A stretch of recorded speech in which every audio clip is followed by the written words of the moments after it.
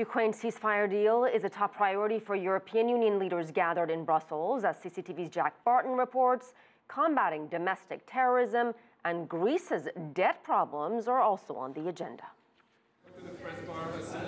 Fresh from the Minsk ceasefire talks, the leaders of France and Germany arrived at the Leaders' Summit in Brussels, bearing cautious optimism. The Minsk agreement is a glimmer of hope, nothing more, nothing less. But now actions must follow words. The word hope was on everyone's lips, though optimism seemed in short supply.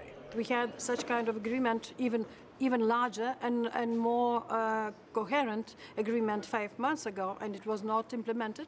Now we have even smaller partial agreement on ceasefire because there is no agreement on border control at all. What matters most of all is actually actions on the ground rather than just words on a piece of paper.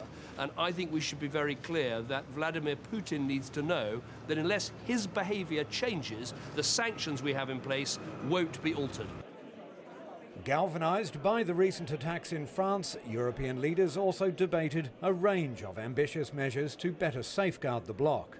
They discussed stronger legislation on the exchange of airline passenger information, tougher external border controls, and to fight extremism on the internet. And finally, there was Greece, which has now formally rejected the terms of its bailout, but which needs at least $5 billion by the end of March if it's to avoid default.